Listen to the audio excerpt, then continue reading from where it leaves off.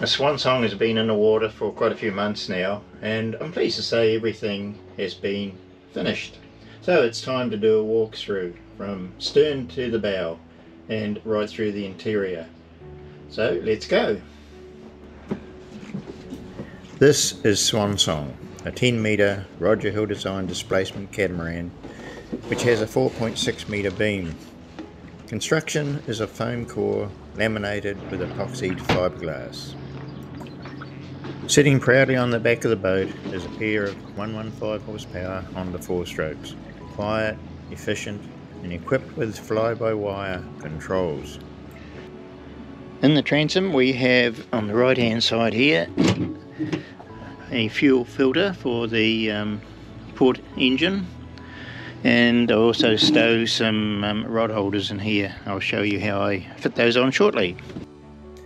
On the starboard side, in another sealed off compartment, is the filter for the other engine, along with spare hydraulic steering oil and the top-up kit.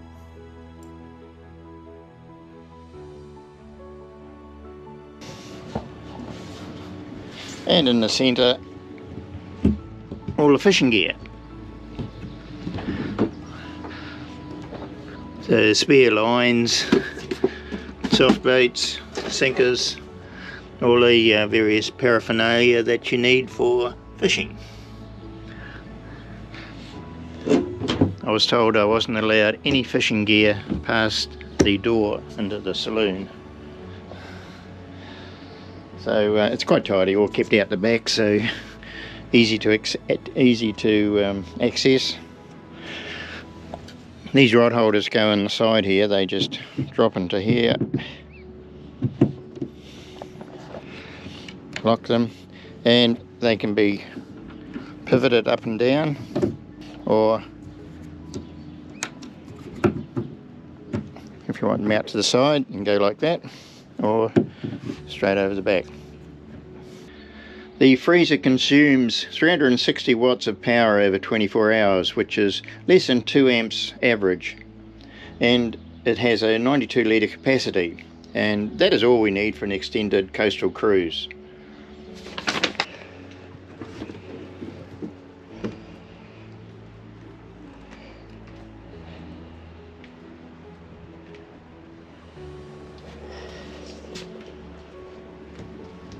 The freezer is down underneath, so air gets drawn in here and it can go right through and exits up there. And in the same area we have just through this bulkhead are the 4 batteries, so they get ventilated as well. So we have a shore power connection there, and down below it is the DC outlet for electric reels, spotlights, anything like that. And on the other side there's a couple of them. Above that we have a switch panel, and these relate to the circuits that are sort of aft of this bulkhead. So we have the wash down to turn it on, the fishing lights which I'll show later, yeah, the ceiling lights, underwater lights, exterior light, and the freezer. These C-zone switches, you can set it up so you can turn the freezer on here or on one of the panels up the front. In the port lazarette we have, not a lot, bit of cleaning gear there, hose fittings. What we're looking at there is the DC hot water cylinder, and the pressure tank for the water system, and is the freshwater pump behind it. But in the starboard lazarette I keep fishing rods, fish bins, net, burley pots, cleaning gear, and you can see the outlet for the fuel, the filler and the breather, and the outlet to the engines. Down the back we have 7 rods there, sort of stowed to stay out of the way of the bins. Not the ideal setup, but I'd really prefer a proper rod locker, but we don't have the length anywhere to do it. One of the features on this boat are the steps going from the cockpit up to the side deck. So we have a rail on the left, a grab rail on the cabin top on the right, so you feel very secure as we go forward. And we'll have a look at the anchor, the anchoring system. So we have the Lone Star drum winch,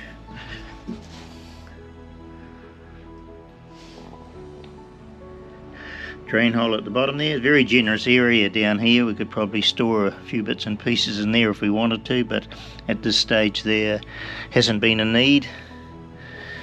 So we have a roller set up here to help spread the rope across the drum as it's pulled in.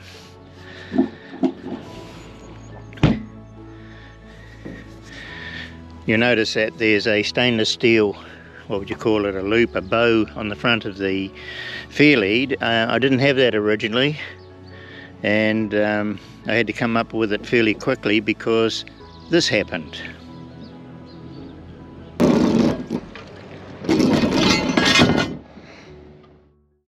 The other hatch on the foredeck is simply stowage, fenders, portable bilge pump and the likes. You're actually looking down on the top of the black water tank.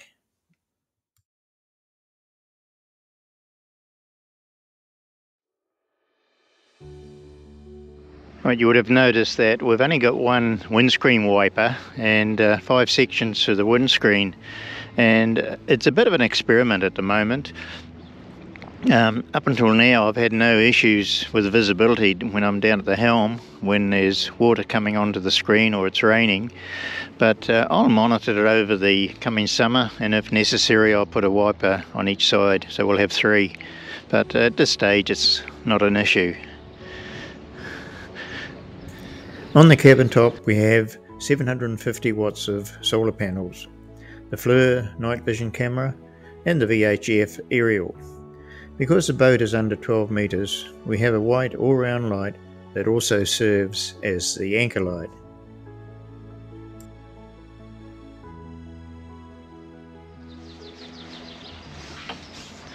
Right, there is a generous entry to the saloon. Double door folds back, and on the port side we have the galley. We opted for drawers rather than cupboards, as it keeps everything tidier. Things don't flop around so much.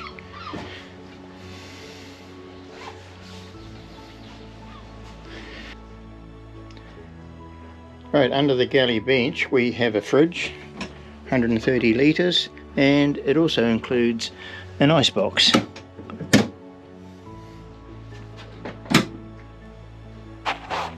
And the way it's set up here, we've got the plates, dessert plates, cups, glasses, wine glasses and so on, set up on the rear of the bench, which gives easy access. You don't have to go rummaging around in drawers to get your plates out.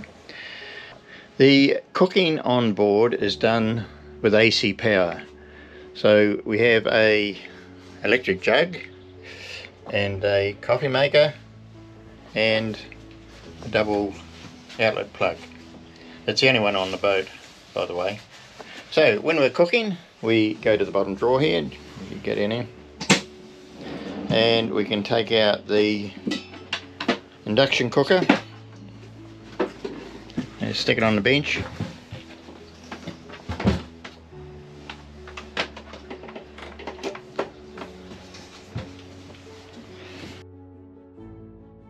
From time to time we use this little rice cooker, cooking rice, or it's actually very useful if you put it on the high heat. You can use it for cooking up a few vegetables. A lot of the time it's easier to have salad, mind you, because it's summertime and it's hot. And then we have the fry pan fits on that easily. How do you manage with just one cooker? One cooking element? With just the one cooking element, I could easily put this little saucepan out partly cook the vegetables, cook the side dish, and that can just sit there. Pop this on, cook the fish, and if need be at the end, just swap over, give it a reheat. But we find it works really well for us, having this as a backup one as well. Okay, we've had the boat in the water for quite a few months now, and the lowest the percentage of battery power available has ever been is, what, about 70%, I think. That was one morning after cooking the night before, having lights on, doing breakfast, boiling a jug, and when you consider the capacity of these lithium batteries, it sort of hardly scratched the surface. So it's working well.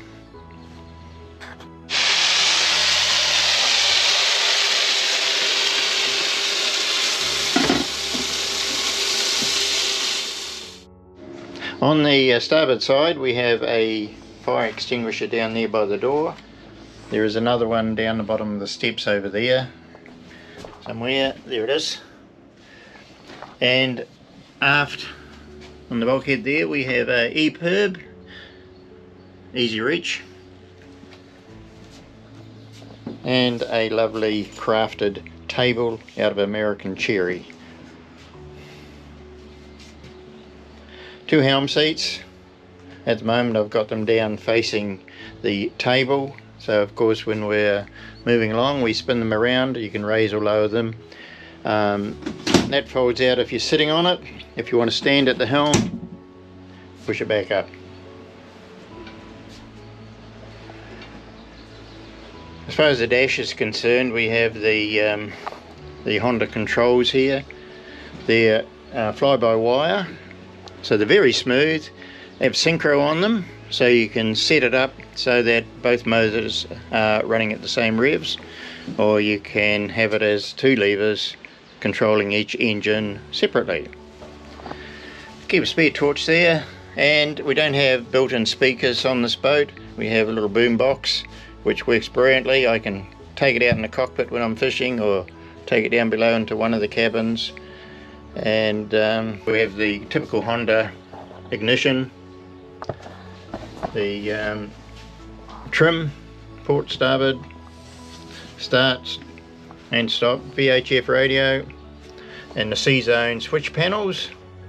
And we have a couple of DC outlets here, USB, and another one on that side.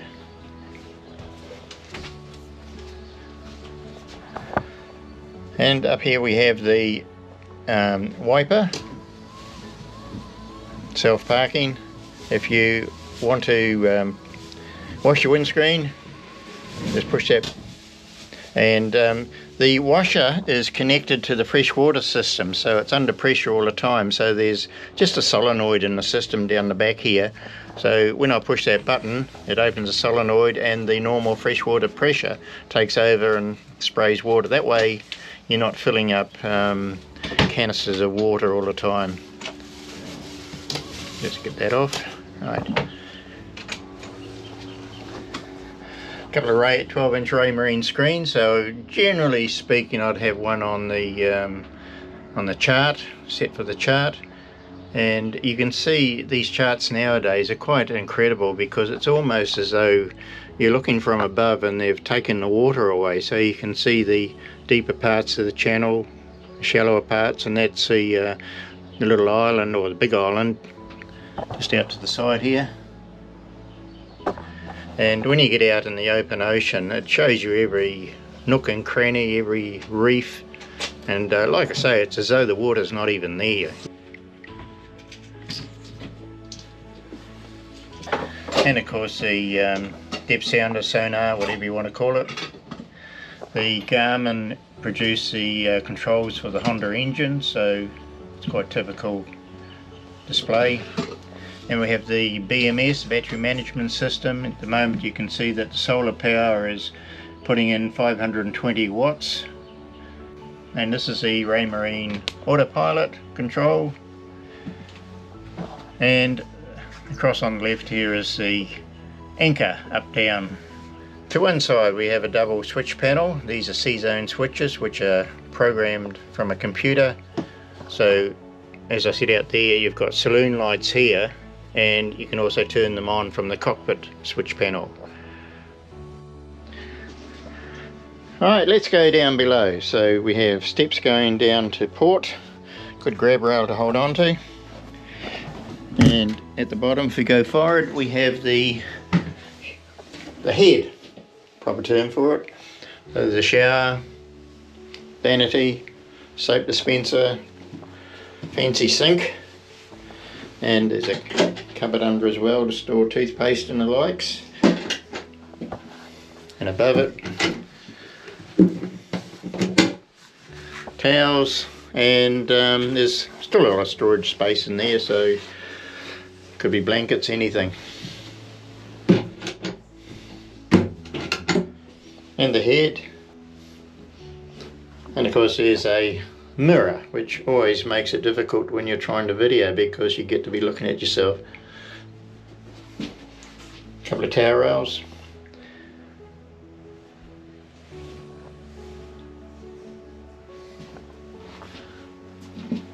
and the shower area here, we have a drain, and of course just through the next bulkhead there's a pump out for it. Going aft, we have what I describe as a 3/4 berth. So your feet go down right under the end there, and it's quite comfortable. And inside here we stow life jackets and storage for whatever. Side shelf, throw your phone on it. And just going off tack a little bit, if we come through here, these are 3 of the 5 C-zone modules that all the electrical loads are connected to. These 3 aft ones relate mostly to the circuits installed aft of the saloon bulkhead. Okay, let's move to the starboard hull. We go aft and we have another 3/4 berth, same as on the port side. The only other feature in this cabin is that the electrical and electronic stuff is stored here, which is under the seat that you see in the saloon. So going forward, we have the master cabin.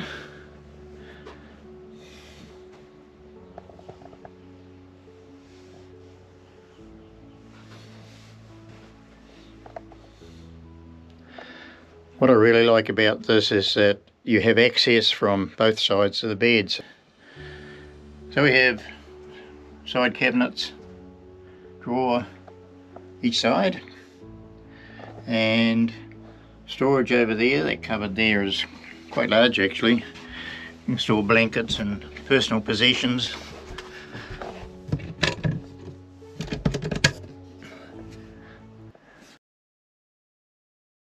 And this forward cupboard stows, as strange as it may seem, the spare anchor. As well, there are spare life jackets and of course personal gear.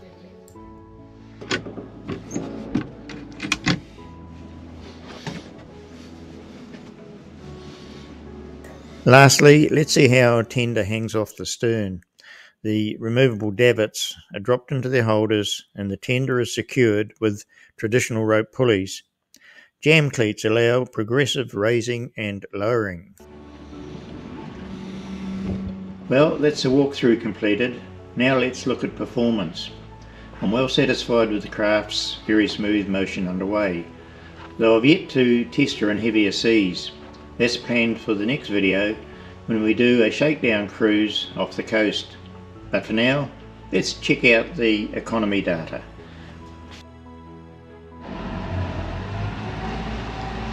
On a slack tide, we recorded speed and economy at 200 rev increments.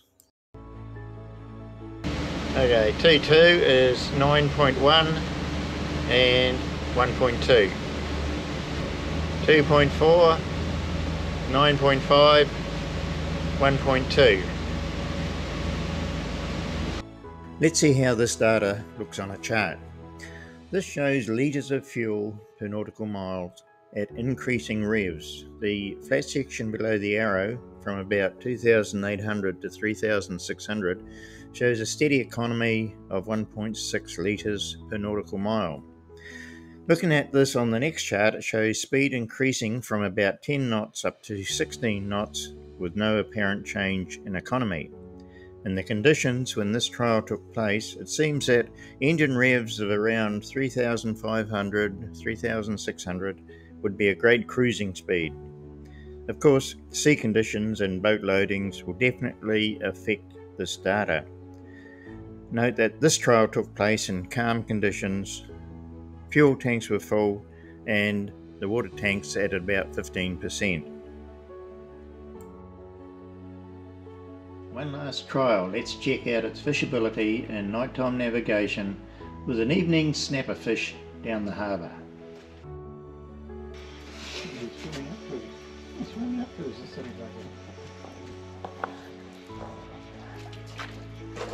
Oh, you're beauty, where's your net?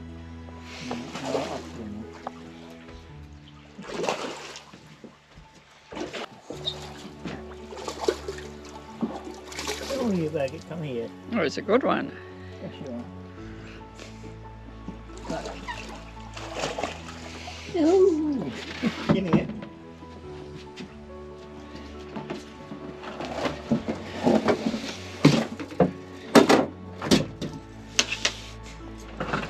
Look at that, that's what I like. We're actually fishing in about 1.2 metres of water. That's about 6 feet of water. And what time of night? The sun's just gone down. There we go.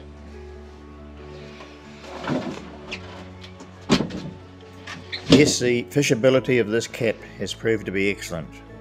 Our evening fish was very successful with half a dozen snapper gracing the bin. Before we headed to an overnight anchorage, guided by an ultra-clear electronic chart, the sonar and the night vision display. All that work of the last 16 months was most certainly worthwhile.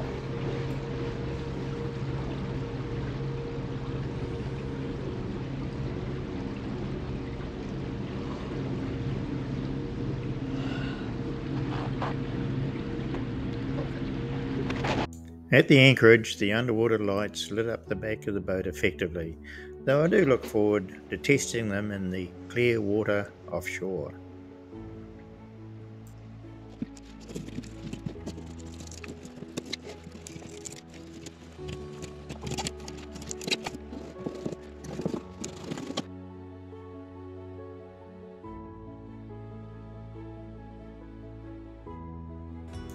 Next time on Building Swansong, we do a 50 nautical mile cruise there and back to a dormant volcanic island that last erupted over 6,000 years ago.